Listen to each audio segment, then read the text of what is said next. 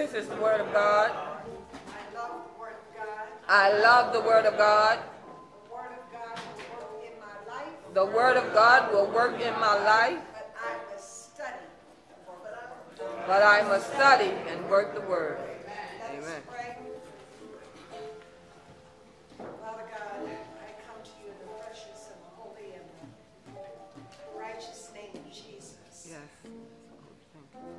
Father God, you've given me an awesome job to do this morning. But I thank you, Lord God, that I don't have to do it in my own strength. Yes, thank you. That you will do it in and through me. I thank you, Lord God, for the message. And I ask you to place it deep within the hearts and the minds of each of us here. Yes, so that will shape and govern yes, our life. Lord. Yes. In faith, I sit down and I thank you, Holy Spirit, for coming in and doing what only you can do. In the wonderful name of Jesus, my soul says amen. In the wonderful name of Jesus, amen. And amen. Amen. I ask you to turn to Isaiah 50. We're going to look at Matthew 27. Isaiah 50. And we're going to look at Matthew 27. Amen.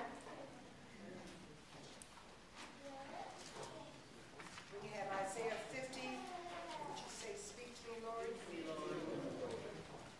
Isaiah 50, verse 6. And it reads, I gave my back to the smiters, and my cheeks to them that plucked off the hair. I hid not my face from shame and spitting. Matthew 27. Matthew 27. Verse 26 to 30.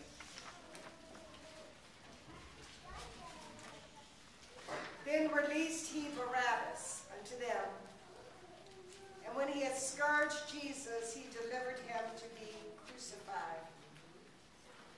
Then the soldiers of the governor took Jesus into the common hall and gathered unto him the whole band of soldiers. And when they had planted a crown of thorns, they put it upon his head, and a reed in his right hand, and they bowed the knee before him and mocked him, saying, Hail, King of the Jews! And they spit upon him, and took the reed, and smote him on the head.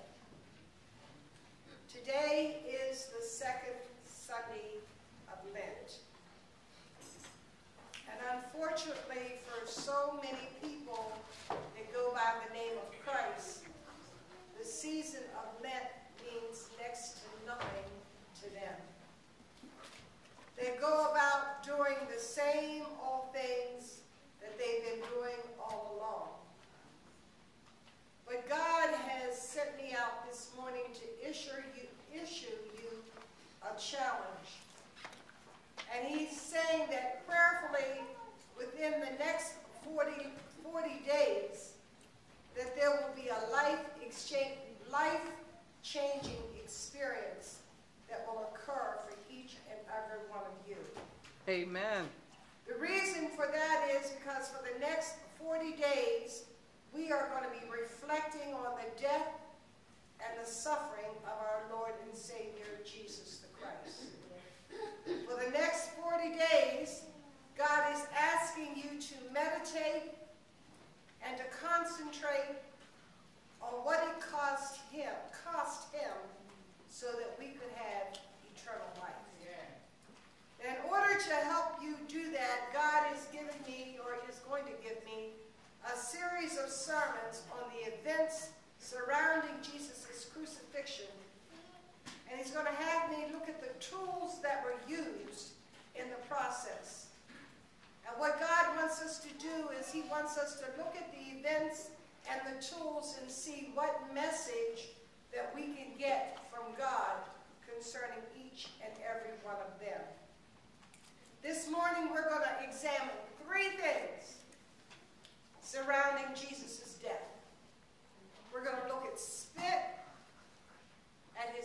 beard, and at the crown of thorns. And as we examine each of these, prayerfully some life-changing things will begin within you this morning. Amen. In our scripture text, Pilate has condemned Jesus to death. Amen? Amen.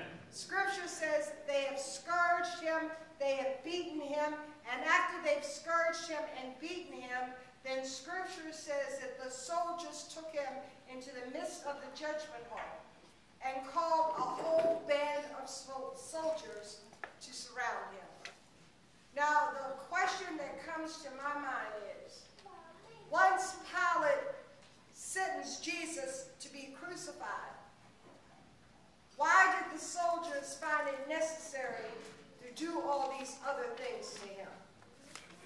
Once Jesus had been crucified, sentenced or condemned to death, why didn't they simply take him back to his holding cell where he could await crucifixion? But the answer is the reason that they didn't just do this, the reason that they stripped him of his clothing and they put another robe on him, and then they took a branch of thorns and crowned it, put it on his head, and they took a reed and put it in his hand, and then they bowed their knee to him, mocking him. The reason that they did all these things was because the beast inside of them needed to have some fun. You say, Pastor, I don't understand that. I'm talking about that beast that is inside of people that cause them want to just hurt and humiliate other people. I want you to understand that the soldiers were not commanded by Pilate to do all of these things. They did these things out of themselves. I want you to look at this scene, and I want you to see how ugly it is, and I want you to notice that every time they did one thing to him, when they crowned him with the thorns and when they put the robe on his back that was beaten, nothing that they did was satisfying enough to them that the beast didn't continue to say, you got to do more, you got to do more, you got to do more. Amen. I want you to think about that for a moment. You ask yourself the question, why did God allow these things to happen? In the book of Isaiah, it tells us that they even reached up and took a handful of his hair and snatched it out. Why did God allow these things to happen? After all, couldn't he just put him to death? And that would have been the end of it. He still would have been dying for our sin. So why allow him to go through all of this? My brothers and sisters in Christ, the answer to that question is because of sin. God had to allow Jesus to go through all of this because of sin. Because God tells us in Scripture, it says, all have sinned and fallen short of the glory of God. So God, through these people, is allowing them, not that he ordained it, but he's allowing them to do these inhumane things to him, to reveal to us the ugliness of sin. He wants to reveal to us the ugliness of sin. So what we're going to do is, first of all, we're going to examine the spit. We're going to examine the spit. Now, when somebody spits in somebody's face, that is the lowest thing in my estimation that someone can do to somebody else. If a person spits in someone's face, they are devaluing them. They are degrading them. They are saying to them, you count for nothing. You are less than pond scum under the bottom of my shoe. Yeah. So when they spit in the face of Jesus, what they were doing was not only humiliating him, but they were degrading him. Yeah. They were devaluing him. They were saying to him, you are worth less than nothing. God said to ask you this morning, have you ever spit in somebody's face? Most of you in here would probably say no. Would But do you know that there's different ways of spitting in somebody's face? Remember that I told you, I just said that spitting in someone's face was degrading them, devaluing them, saying that they were worse, less than nothing. Have you ever done anything like that to another person? Have you ever devalued somebody by gossiping about them behind their back? Have you ever hurt somebody and you knew you hurt them, but instead of you doing something to help the hurt, you go in there and stick the knife in a little deeper and twist it? And then you get some satisfaction on causing them that additional pain. Think about it. Have we ever spit on someone? We do that when we devalue them and make them feel like they are less than nothing. But then God told me to turn the question around and to ask you, have you ever spit in Jesus' face? Oh, no, Pastor, I've never spit in Jesus' face. But God says, when you've done it to the least of these, my children, you've done it unto me. Amen. Amen. Amen. When you've done it to the least of these, my children, you've done unto me. Examine yourself. Amen. During the next 40 days, Yes. thinking about the spit. The spit shows the inhumanity of sin. I want you to think about it for a moment. I want you to understand when they spit in Jesus' face, nowhere in Scripture does it say that anybody took the time to wipe it off. I want you to understand when it says that they spit in their face, and I imagine that they hopped deep from inside of him and put a real good, I imagine that it was hanging there off of parts of his beard that was still on his face. Amen. And I imagine that even as he was going up the hill to Golgotha, and they asked Simon to help him carry his cross. I don't even know. Scripture does not say that Simon took the time to wipe his face. Why? Because Jesus had to take that spit to the cross. Jesus had to take that spit to the cross. Why? Because the spit is revealing the beast that is inside of humankind. You say, Pastor, I don't have any beast inside of me. God says you do. Thank you, Jesus. Turn to Mark. I don't have a beast inside of me. I don't have something that causes me to be hurtful and harmful to other people. I don't degrade people. I don't talk about them behind their back. I don't cheat on them. I don't lie on them. I don't do all these harmful things to them. God says, okay, let me show you the beast that is inside of you. Let me show you why Jesus had to carry that stick to the cross. Mark 7, verse 20 to 23. I'm going to be reading out of the NIV. If you have it, speak to me, Lord. He went on. What comes out of a man is what makes him unclean. For from within, out of man's heart, comes evil thoughts, sexual immorality, theft, murder, adultery, greed, malice, deceit, lewdness, envy, slander, arrogance, folly. All of these evil things come from inside. They come from the beast that is inside of you. Amen? Amen? Amen. God said, this is a description of the beast that lies within humankind. And what Jesus wants you to know is that when he carried that spit to the cross, that he was carrying the inhumanity of these sins to the cross with him. Amen. So that you no longer have to have this beast on the inside. Amen. Thank you, Jesus. The spit represented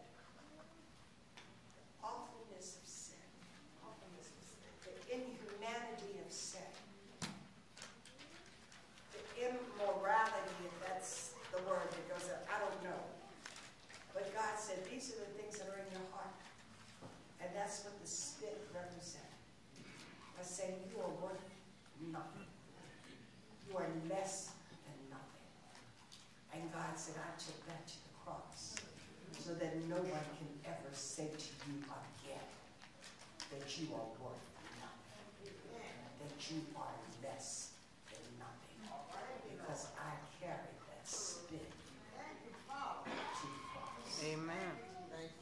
Amen? Amen. Spit, a beard. A beard. Why would they reach up? You know, they wore long beards. Why would they reach up and grab a handful of his beard and yank it out? What was the purpose? Why didn't God stop it? Why didn't Jesus stop it? Scripture said Jesus going to call 10,000 angels when he was in the garden and he was praying and so forth. Why didn't Jesus stop it? There had to be a reason why he allowed it to happen. Turn in your Bibles to 2 Samuel 10, verse 4 through 5. During this 40 days of Lent, I want you to meditate on the spit, the inhumanity, and I want you to meditate on the beard. 2 Samuel 10, verse 4 and 5. You with me? Speak to me, Lord. So Haman seized David's men, shaved off half of each man's beard, cut off their garment in the middle of the buttocks, and sent them away. When David was told about this, he sent messengers to meet the men, for they were greatly humiliated. The king said, "Stay at Jericho till your beards have grown, and then come back." This first scripture is to show you that in Eastern culture, it was one of the most serious kinds of insults to shave off of somebody's beard. It was an insult to shave off their beard. Okay? When they happened to David's men, David told them, said, you go in hiding until your beard grows back, and then you can come on out. So they wouldn't be humiliated. But there was another time that people would shave off their own beards. And I need you to turn to Isaiah for that. Okay? I need you to turn to Isaiah. If someone else cut their beard, that was an insult. But there was a time when the men would shave off of their own beards and shave off of their own heads. Isaiah 15, 2 and 3. Isaiah 15, 2 and 3. Okay. Okay. This is so powerful. I don't know about this powerful. You ready? Yes. Speak to me, Lord. Demon goes up to the temple, to the high places, to worship. I think, I don't know what that is. I typed it wrong. Weep. Okay. Moab webs over Nebo and Medeba. Every head is shaved, and every beard cut off. In the streets they wear sackcloth, on the roof and in the public squares they all wail, prostrate with weeping. What does it say?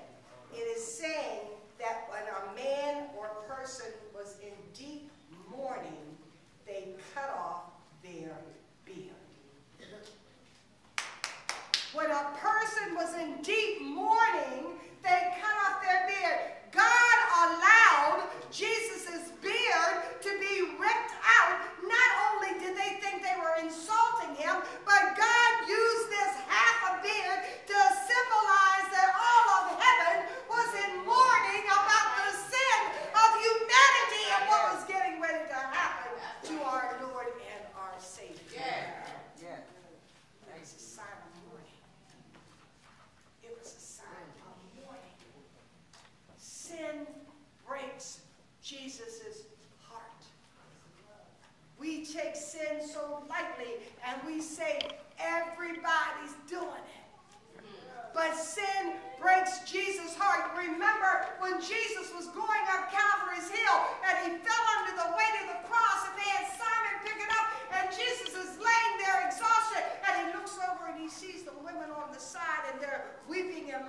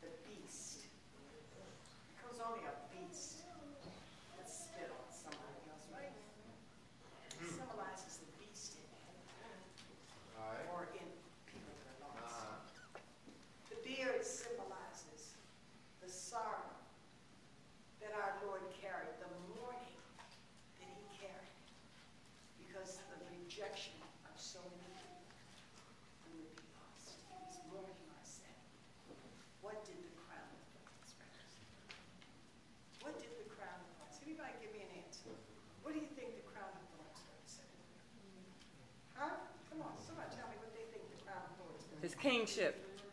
Pain. Pain. Crown of thorns. Thorns. Pain.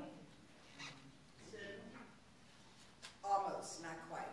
Turn your Bibles to Genesis 3, 17 to 18. Genesis 3, 17 to 18. Why did they crown him with a crown of thorns? Why didn't they just take a basket and put it on his head? I mean, I'm not being facetious, but why? Everything, you've got to understand, when you read the Word, every time God gives details, there is a meaning behind the detail. Like when the men caught the fish and Jesus said there was 150 big fish. There's a meaning when God gives details. So why crown him with a crown of thorns? Why just put a hat on his head, a helmet, one of the soldiers' helmets? Why a crown of thorns? Genesis 3, 17 to 18. What did you say? I said, why even take the time to braid it up? Amen. You know what I mean? Amen. Amen. It did. Genesis 3, 17 to 18.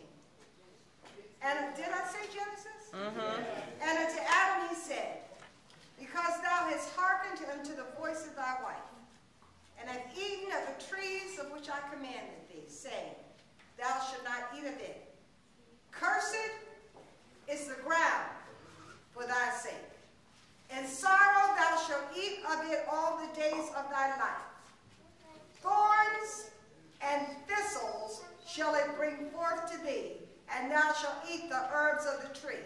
But that, and Hebrews 6:8, you don't have to turn to it, write it down. Hebrews 6:8, but that which beareth thorns and briars is rejected, and nigh unto cursing, whose end is to be burned.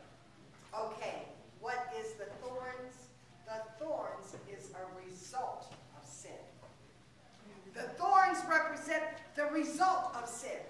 It does not represent sin itself, but it represents what happened after sin. God said, because you sinned, I'm going to curse the ground. And it's going to be filled with thorns and thistles, and you're going to have to work the ground with the sweat of your brow and all this other kind of stuff. The thorns that was made and made into a crown and put on Jesus' head represented the result of sin. Wow. The result of sin. Amen. Look at it. When they put it on his head, this is the result of sin. My having to go through all of this that I'm going through is a result of your sin. The thorns represented the result of sin. But not only that. Thorns represent difficulty. It represents problems. It represents not being able to do, in the Garden of Eden, they could just go and pluck an apple or pluck a pear, and they didn't have to do the ground. I mean, it was all soft or whatever. But now there was thorns and thistles everywhere. God says that's what happens when you fall into sin. Amen. The thorns and thistles in your life. Rather than the path being easy, the path is difficult. Amen. Because you've come and you've sinned and you've caused all of these thorns and thistles to Amen. grow up in your marriage, in your relationship, in your children. Amen. It is the result Wow. of sin. So, Amen? Amen. And amen. amen. This 40 days of Lent, don't allow this Lent to be like any other Lent you've ever experienced before. Meditate on it. Each week, Yes. God is going to give us different symbols. I don't know where he's going next week. I didn't know this until Saturday night. And when I came home from Bible study yesterday, 4 o'clock, I sat down on the computer. And I typed till 7:30. Amen? Because Amen. I had another sermon prepared Friday. I thought I was good to go until I went to bed. And I'll tell you what I did, only because God said it served you right. I was tired. So I decided I was going to take a sermon that I preached at Mount Zion. He's never permitted me, and I've been in the ministry now for 22 years. I've never been permitted to use different scriptures, but it's always different. 22 years I've never been permitted. But I thought he told me I could do it because I was. But I took a recycled that thing and changed that. I said, "Man, that sounds pretty good." I went to bed. He said, "That's what you think." And then the next day, this is what I got. Amen. Amen. Amen. Meditate on these, but that shows you if you listen. You know, if you listen, and I'm so glad that he changed it. Amen. Amen. Spit, beard, and the thorns. Think about what they symbolize from this week to next week. Amen. And then God will give you some more. Yes, Amen. yes, yes. Let us pray.